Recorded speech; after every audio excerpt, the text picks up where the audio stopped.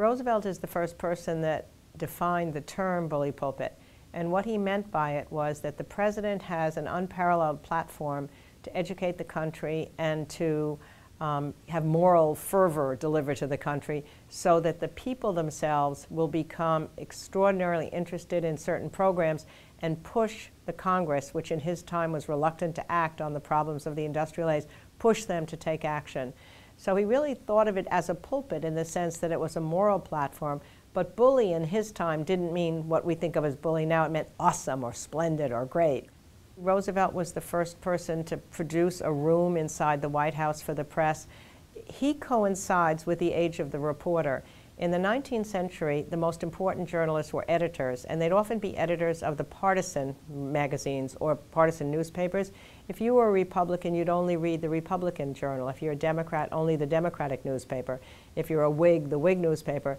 And the accounts would be wholly different. Like Lincoln could go and give a great speech in the Republican journal. He's actually held up, they'd say, by the shoulders of the people as he left. In the Democratic account of that same speech, they'd say he fell on the floor, he was not able to get up, he was hooted and just sort of undone on his way out.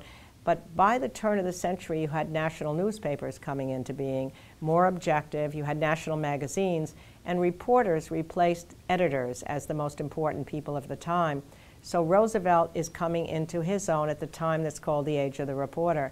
And he recognizes that they are the ones that are going to be reaching a broader group of people, not necessarily his partisans, but the country as a whole, and he needs them and they need him.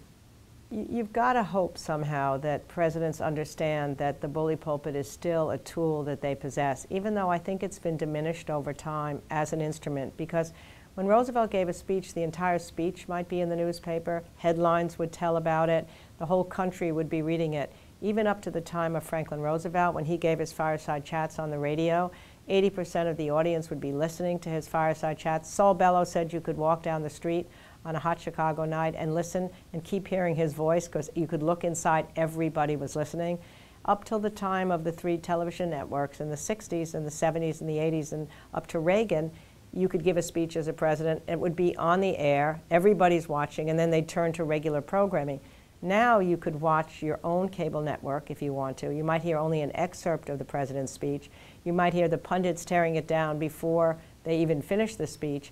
And our attention span is so diminished that I don't know we can have a sustained conversation about an issue the way they could about monopolies or corruption at the turn of the 20th century. But it's still a tool that a president has to use, especially when things are so paralyzed in Washington. The only way you're going to get those characters to move is public pressure to say we've had enough, we have to move forward on some of these issues.